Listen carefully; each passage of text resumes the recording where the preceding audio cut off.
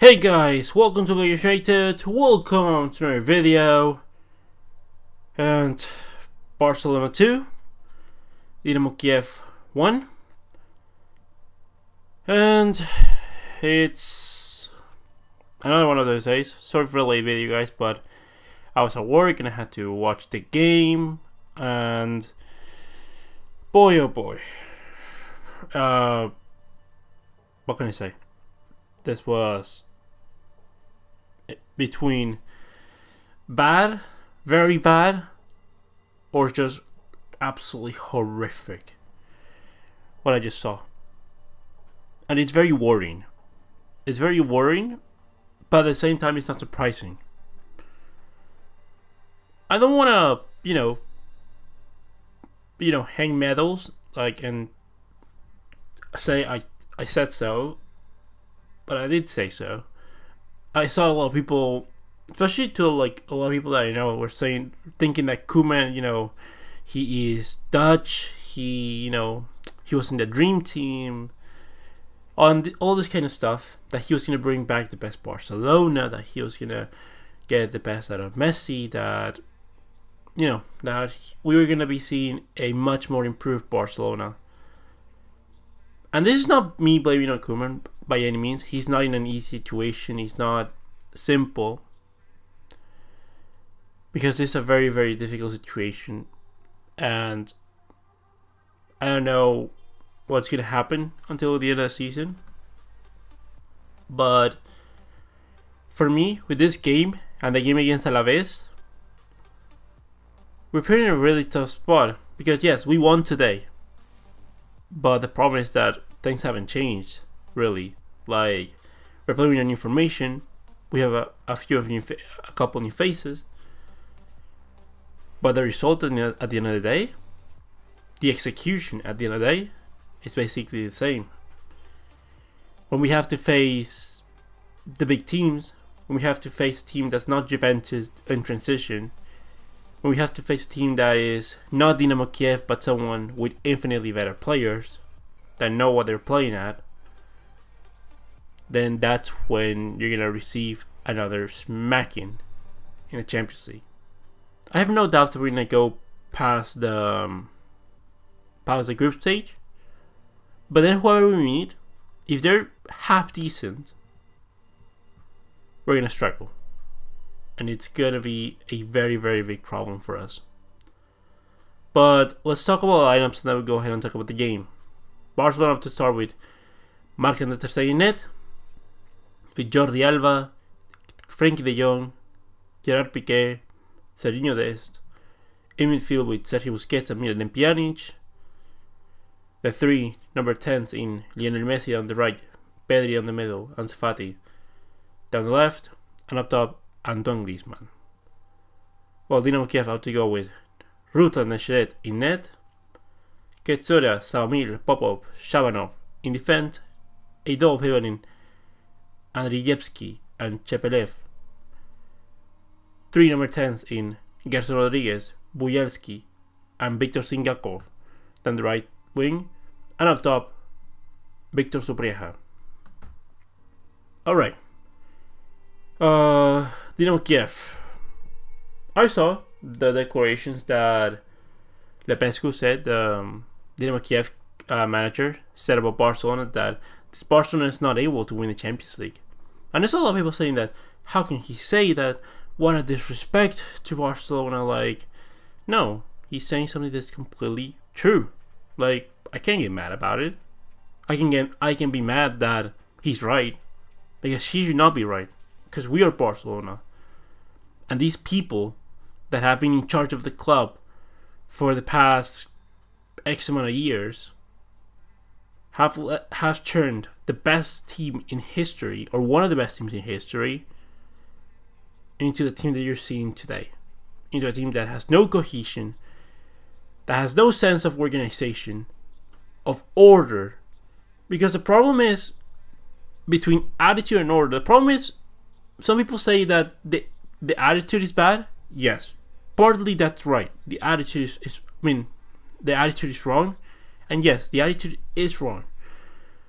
But attitude also conveys with style of play. And the problem is that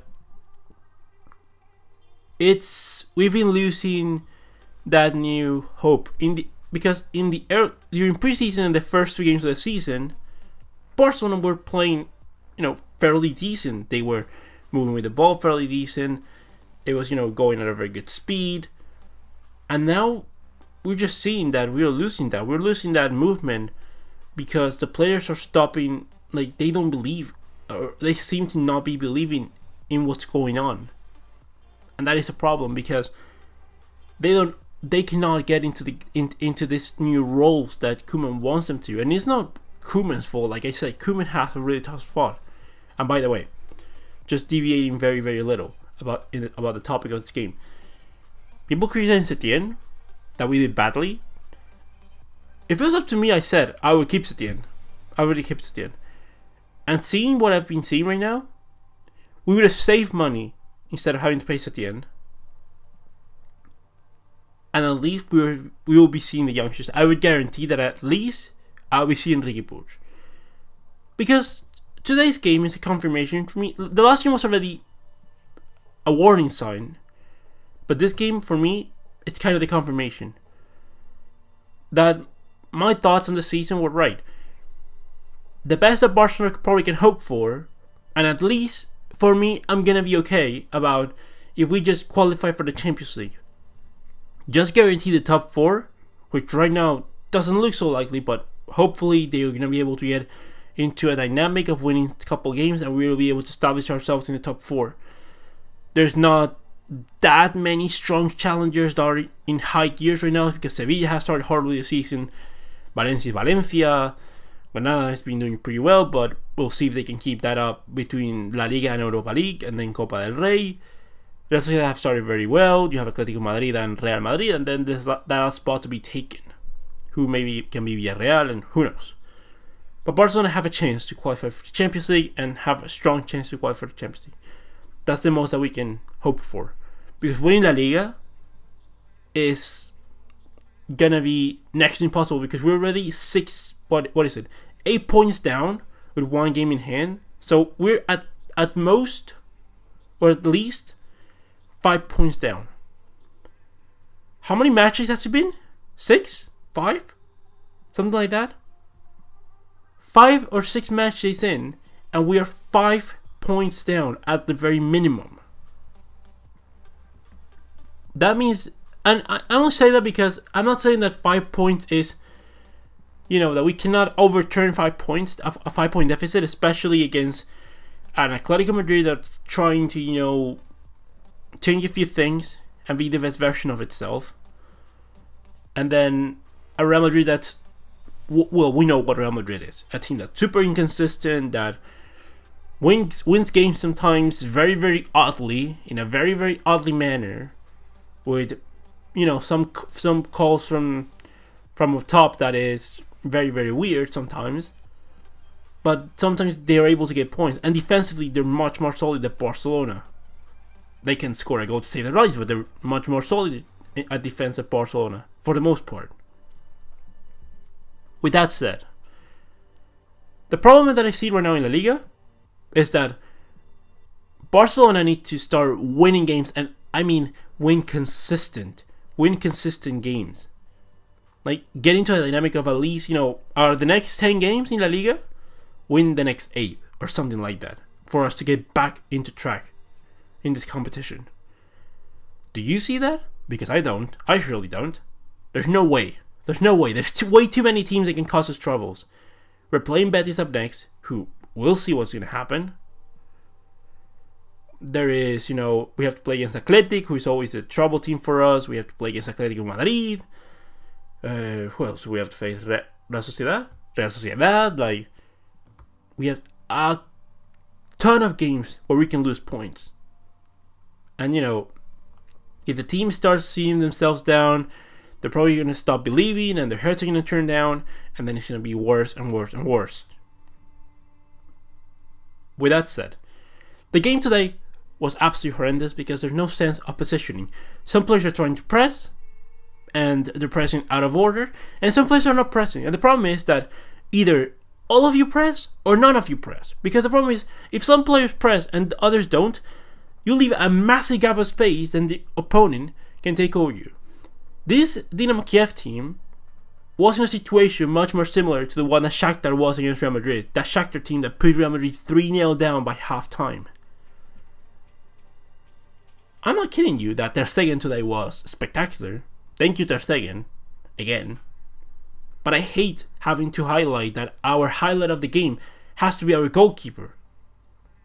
And yes, if Ter Stegen was in El Clasico, maybe we win the game. If Ter Stegen was against Alaves, maybe we win the game.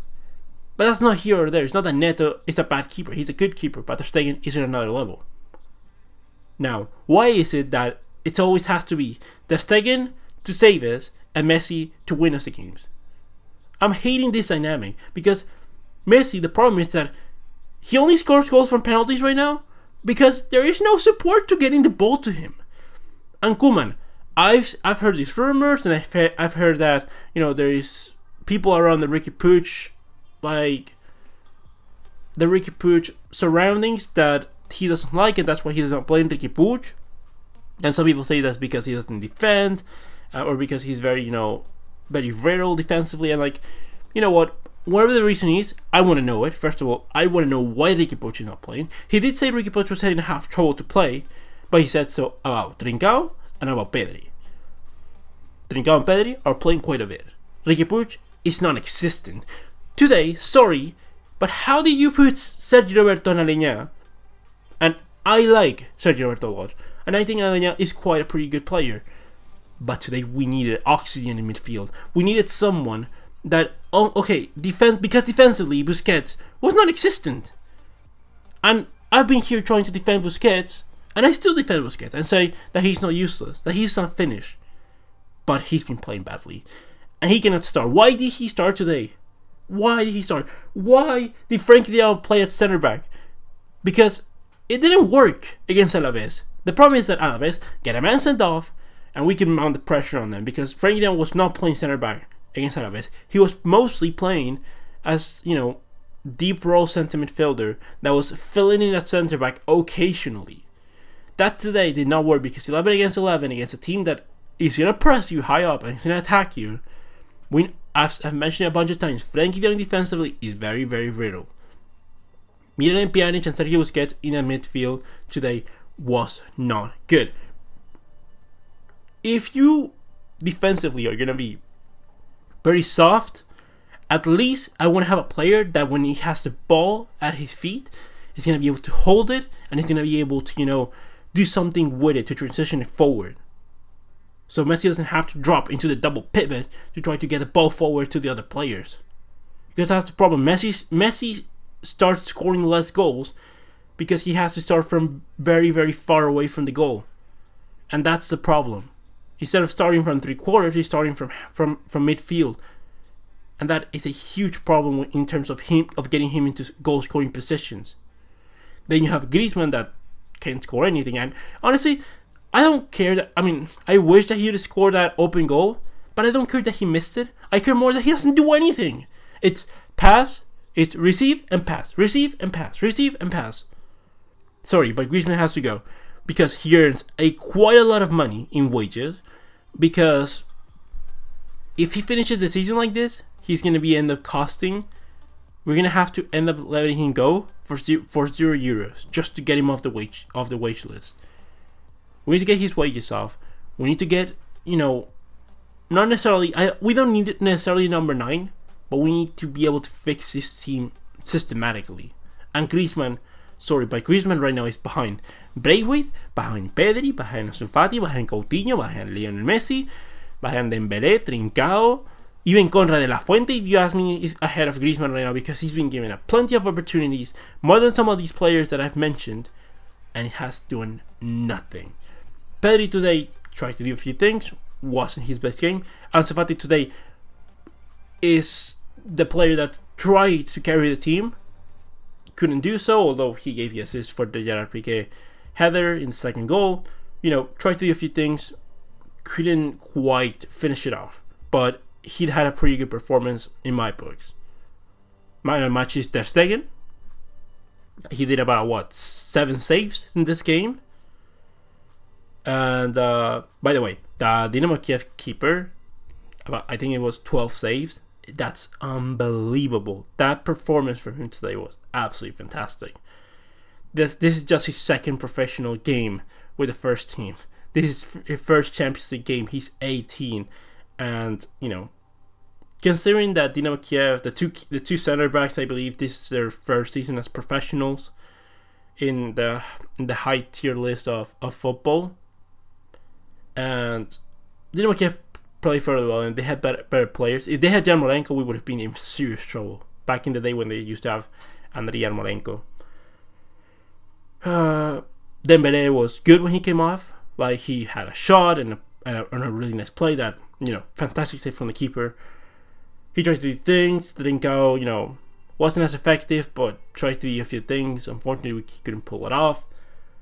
Alenya, you know, was given the minutes that no one cares about. Lenglet came in and, you know, didn't change much. It's because systematically, the problem is bringing more center backs and taking off more center backs doesn't mean that you're gonna defend better or worse. The problem is that because your defensive system, not your defensive line, your defensive system absolutely sucks. That way, the whole team sucks, because the problem is that we attack very disorganized. We attack, some people defend, and you leave a huge gap in the middle where, you know, you have two players that are not even the best holding players in the world to do that kind of idea, and then you end up having troubles. Jordi Alba needs to go to the bench because it's unacceptable. One thing is that you miss, but another thing is the attitude. And the attitude today from Jordi Alba has been horrendous for the most part. Like, I know that a lot of people hate on Junior Firpo, but I don't know why. I think that he's quite a good player. He just maybe not had the best start at Barcelona, but it can't be worse than what I've seen from Jordi Alba.